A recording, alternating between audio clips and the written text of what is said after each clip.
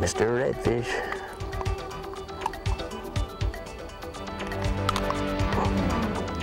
See the difference between the red drum and the black drum?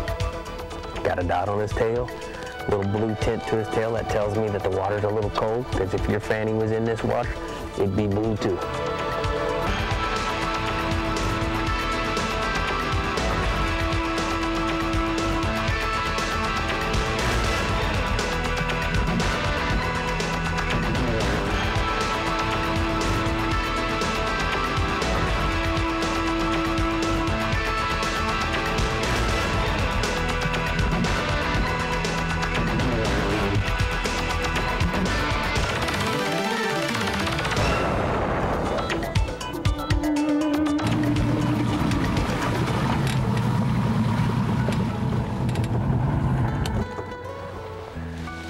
Hey, welcome to Sportsman's Adventure. We're gonna do something really different and really cool. Now my Yamaha and my 21-foot Hughes, it got me here. But all over this great state that we fish in every day, we've got no motor zones, and today that's what we're gonna do. We're gonna fish a no motor zone. I use my boat to drive over here, and whether you're in the Ding Darling Wildlife Refuge in Port Charlotte, or you're in Mosquito Lagoon or the Banana River, or even down at Flamingo in some of those no motor zones, the whole key is it's gonna be sponsored and powered by Armstrong. Armstrong Outboards is what's going to be doing the work today. These things right here. And what we're going to do is we're going to teach you about the wintertime fishing and what these fish do. They have to pile off the flats because you have cold fronts that just came through. As you can see with this beautiful blue sky, not a cloud in the sky, cold fronts come through. It's in the low 50s. It's not blowing too bad.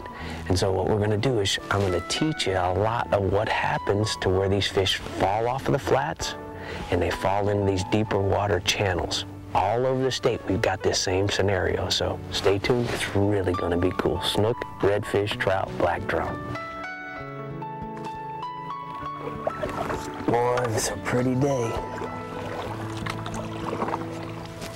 I can get up here. Caught a few fish here in the creek. Now if we can get up down here where these bays dump in, I think you're going to have lots of water, warm water.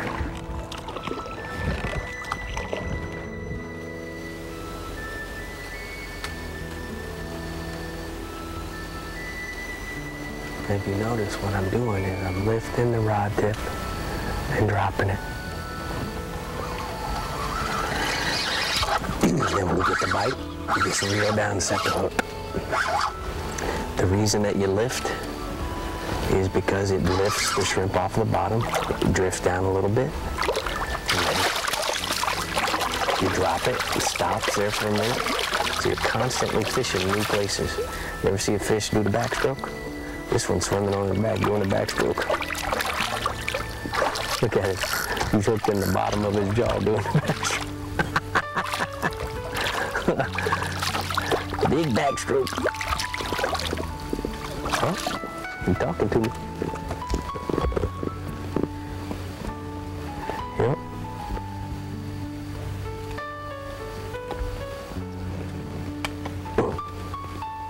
There he is, the black drum. Cool high dorsal fin. Looks like a snook's dorsal fin.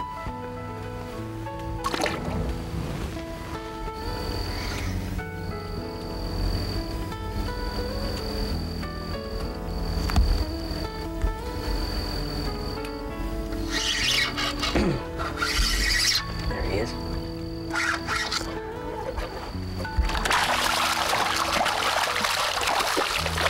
Now, you gotta be on the bottom. You're talking about black drum, red drum, they're bottom feeders. When the water's cold, the warmest part of the water early in the morning is down on the bottom. So you gotta understand that. Once the day heats up, then yeah, you might be able to throw top water. But most likely these fish are going to move out of this canal when the water heats up into these bays that we're going to possibly get our way and get to. Mr. Redfish.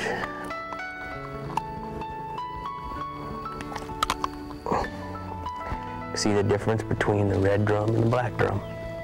Got a dot on his tail, Little blue tint to his tail, that tells me that the water's a little cold, because if your fanny was in this water, it'd be blue too.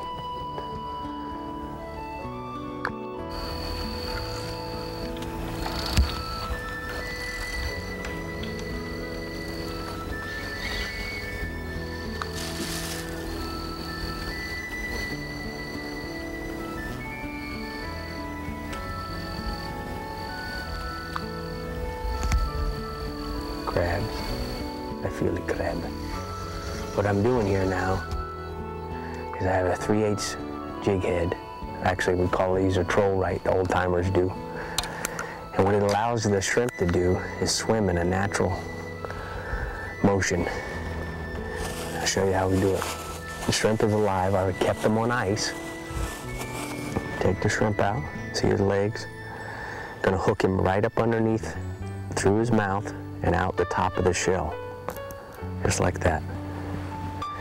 And what this does is it allows him to swim in a natural motion.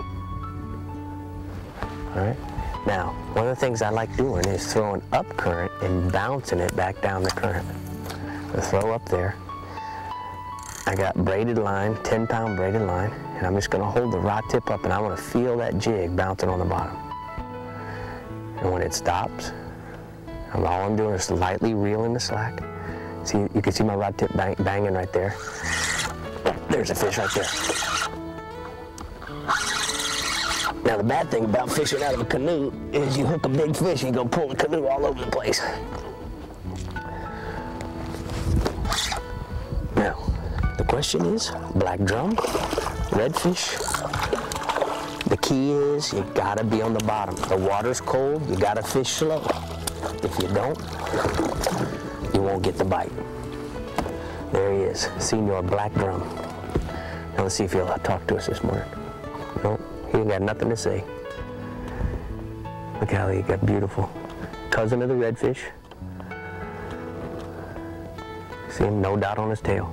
But he's kindly waving to you. Hey, good morning all you viewers there. Sportsman's Adventures. Stay tuned after this commercial break.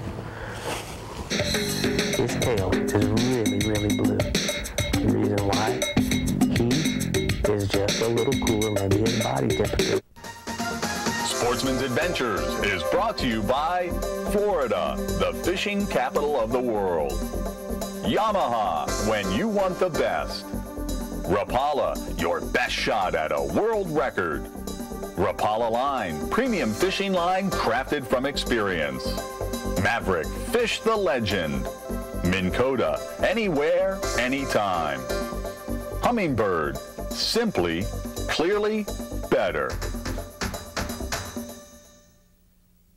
Florida is the fishing capital of the world, hosting more than 3 million anglers per year. To maintain healthy fish populations, anglers are responsible for fishing legally.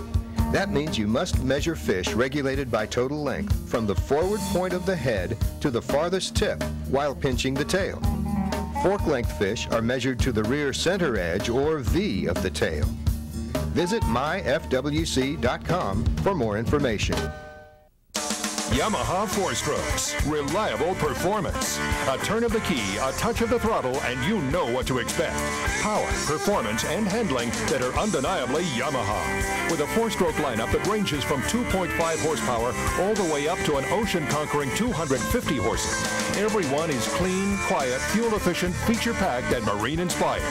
Yamaha 4-strokes. Just turn the key and go. Yamaha. Reliability starts here. You know, I fish all over the world in over 300 days a year on the water. And as a matter of fact, I spend more time on the water than on dry land. If it swims in salt water, I catch it. Out here, where the fish are big and mean, your lures really take a beating. To survive, they must be tougher than the fish yourself. Backcountry to blue water, my choice in lures is simple. All over the world, big fish eat little fish that swim like a rapala.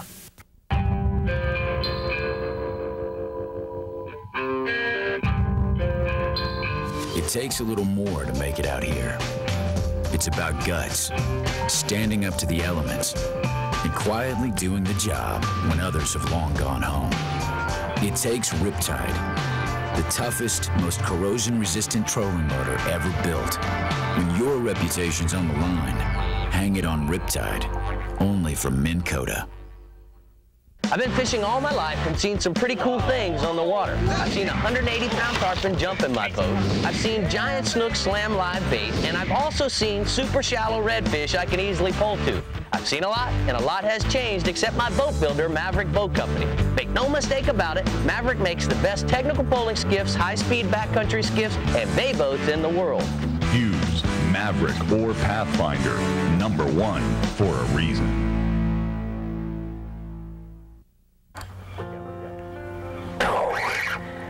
Just right there underneath the boat. Stuffiness. Oh yeah, black drum. Now let me tell you a little bit about the tackle I'm using. It's a 3/8 troll right, 3/8 ounce. Okay, it's got a 4/0 hook in it, a stainless steel hook so that I can use it more than once. I've got 10-pound and braided line here.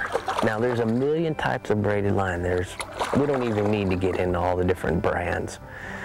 But the thing is that when you put the braided line on the spool of a spinning reel, the one thing that you need to know is you don't have to fill it all the way up. The reason why is because it's so small in diameter, it's going to cast further anyway. But the other thing is that you don't want it to come off and get in a little twisted mess. Because when you get a twisted mess in braided line, cut it and retie. Now, because I am using braided line and potential of a big snook bite, I'm using a 40-pound Invisalign, which is a Suffix type of fluorocarbon. And I think fluorocarbon in this dirty water doesn't seem to matter, but the reason why I like the fluorocarbon is because it's very abrasion resistant, specifically that Invisalign. I use it for my tarpon leaders, snook leaders. And really, that's all it is. You gotta find where the fish are living, throw the shrimp up current, bang, bang, bang, bounce the bottom. We call it B&B fishing, bouncing the bottom. Not to be mistaken for bouncing her bottom. That's BHB. And if you do that, you get in trouble.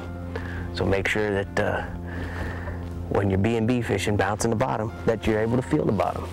Now, I got all my stuff. Let's talk about all the things that I brought. I brought a little leader bag. You don't need a lot of stuff. A cooler with some water, some chicken in there, my favorite food. I got my life jacket, a paddle, a push pole, because I also like to pole a canoe. And then I've got a variety of jigs, not a lot, one little tray, and then some soft plastics in case I run out of shrimp. So there you go. You don't need a lot of stuff. Keep the canoe light and it won't tip over. As soon as you get all that weight in there, that's when you get in trouble. People get to moving around, whether it's bad cameramen or whether it's you do it yourself. Hook a big fish, he pulls you all over the creek. You gotta be ready and keep the canoe light. That way you don't have a lot of weight bouncing around. See if we can catch another one for you here. Oh, there he is. Now, you know, we're here in the wintertime, and the one thing that makes this really work well is that when the water gets cold, the variety of fish change. When the water's warm, you might catch tarpon, you might catch more snook, catch a lot of black drum. As the water cools, the black drum continue to bite, the snook will slow down, the tarpon definitely, when the water gets below 70, you probably won't catch him. And if the wind is out of the north, I promise you, you won't catch him. And then the redfish start to pick up. So that's the one thing you got to remember. One day you might go there trying to target snook, and guess what? The water temperature's just too cold, and you might only catch black drum. You might only catch redfish. But when the water warms up, then you might catch the big trout, the snook, and also the tarpon. He's telling me. You're absolutely right there, Captain Rick.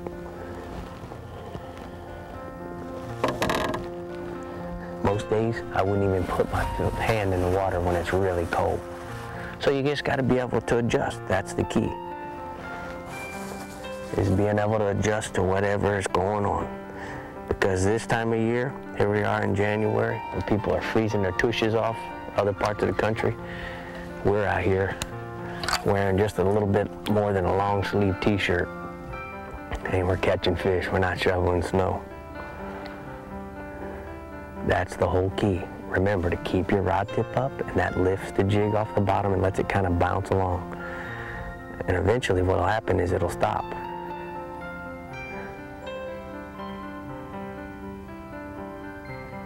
Lift, lift. And let me tell you, I use this same method in lots of places. Government Cut's one of them.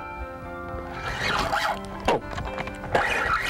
Fishing up there with Mike Holliday in Jupiter. There's a nice redfish.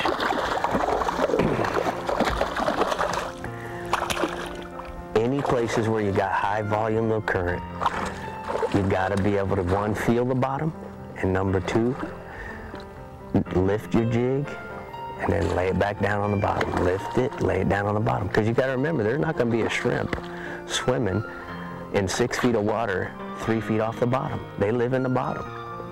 That's what you got to remember.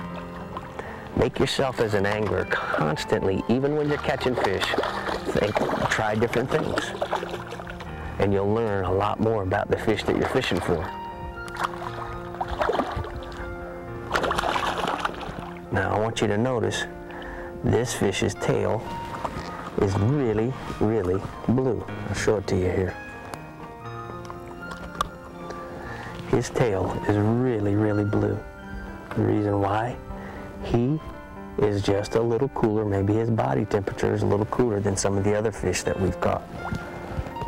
We'll keep constant, watch that. Constantly I'm going to be watching that, because it's going to let me know, without having a temperature gauge on the boat, what's really going on with the water temperature. Is it getting cooler or is it warming up? If that blue has a tendency to fall out of his tail, then I would have a tendency to think that the water's warming up. So again, throw it up current, let it sink. Sometimes you don't want to close the bail immediately. Let it sink. Watch your line on the water, and when it stops making little notches in the water, then you know you're on the bottom. Lift, lift, drop, lift. And what I'm constantly doing is fishing new places. Started up there. Now I'm fishing straight right here. Keep lifting, keep reeling your slack. I might have lost my shrimp. Nope. This crab is still biting it. So now what I'm going to do is, now that I've gotten past pulling it down current, now I'm going to open the bail back up and let a little line out, lift it. Now I'm lifting it off. The current's having a tendency now to sweep it up. That's the whole key to fishing lots of current. Drop it back down. And the same thing applies, guys, ladies. Even if you're in 90 feet of water in the Bahamas jigging, or you're off of Key Largo jigging 90 feet of water, 120 feet of water, you're gonna lift your jig and then drop it back down. Open the bail. Make sure that you drop it back down. The reason why you got to open the bail, let a little more line out, is because the current is scoping your line and lifting your jig up off the bottom. I have a feeling I lost my shrimp. Yep, I did.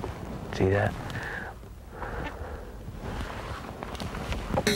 Oh, look at this redfish. Look at him towing the canoe around.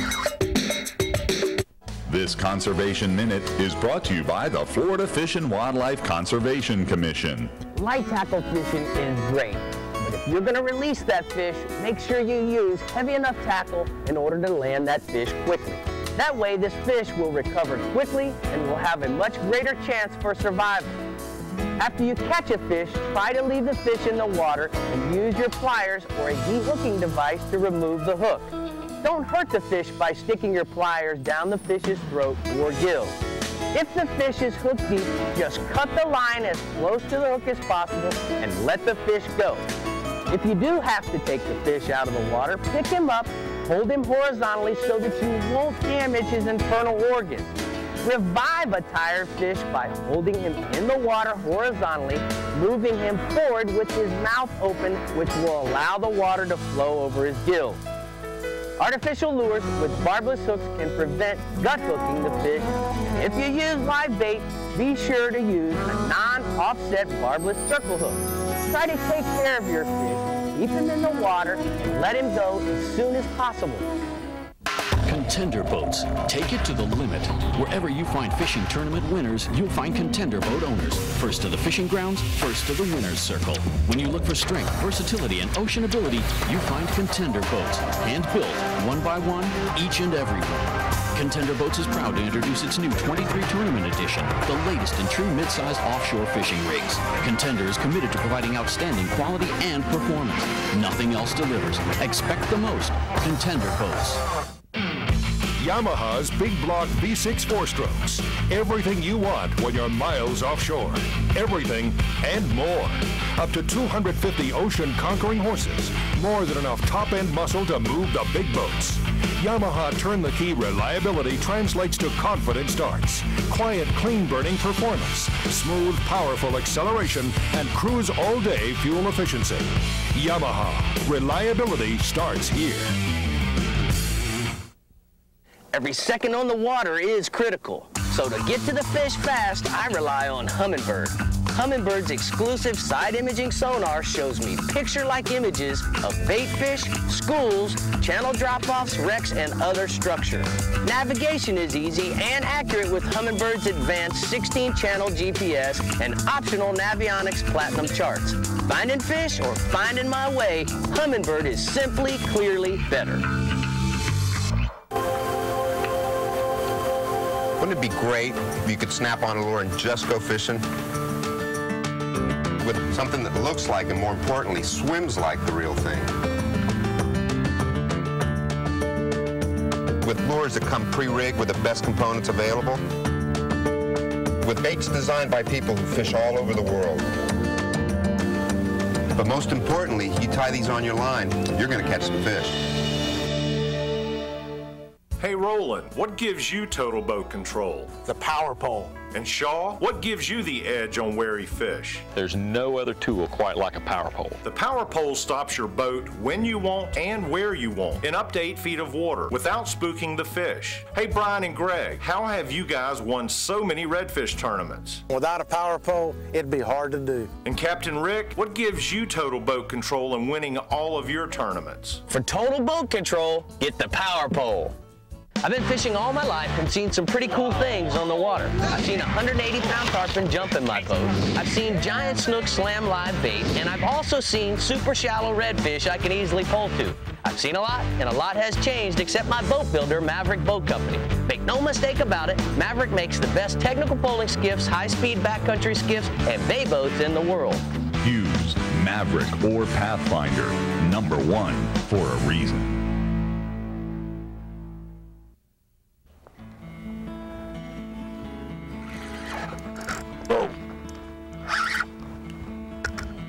It's all good. It is all good. Look at that head shaking, banging and banging and banging. It must be a redfish.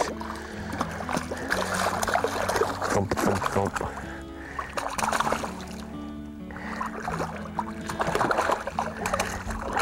That's what it's all about. Now, as you can see by the bubbles, look how fast the current now is starting to move. We got here right at the tide change. So we've got acres and acres of warm water up here, or cooler water, depending on what time of the day you're in.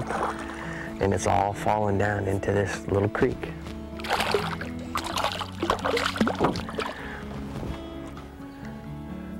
Oh, there he is. There's one tailing right there.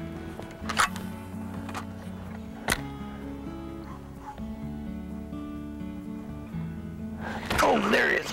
Oh, this is when it gets fun. There he is, the big redfish. This is where it gets fun. I better get down on the seat. I got push pole under one arm. Oh, look at this redfish. Look at him towing the canoe around. Oh. Yeah. Hey, dog. Wow. Towing the canoe. He was tailing. It was so cool to see him tailing.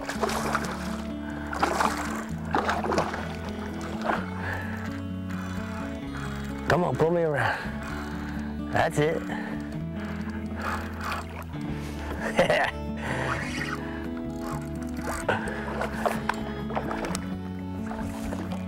Wow. They're up here, just like we said. They're going to be up here because of the sun warming up the water. He ate that exude shrimp. Pretty good. Hook right. Don't hurt me. There we go. There's a nice redfish for you. Up on the flats, getting warm. Let me get this out of you, bud. Well, thanks for watching this week's Sportsman's Adventures, and I want to tell you, we want to dedicate this show to those of you who don't have a boat. Now, all over this great state of Florida, there's no motor zones that you can go fish. So you know that you can go and catch redfish and drum just like I did on this week's Sportsman's Adventures.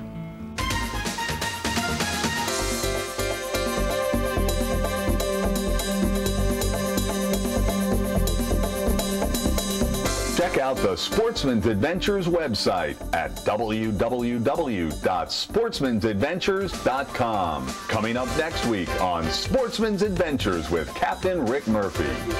I knew I was going to get one top water pretty soon. Watch that anchor. Uh-oh, he's coming in. He's going in. Kick the boat around. Kick the boat around. Kick the boat around. He's going in on me. I got a kick. Go to him, Murphy. I got a kick.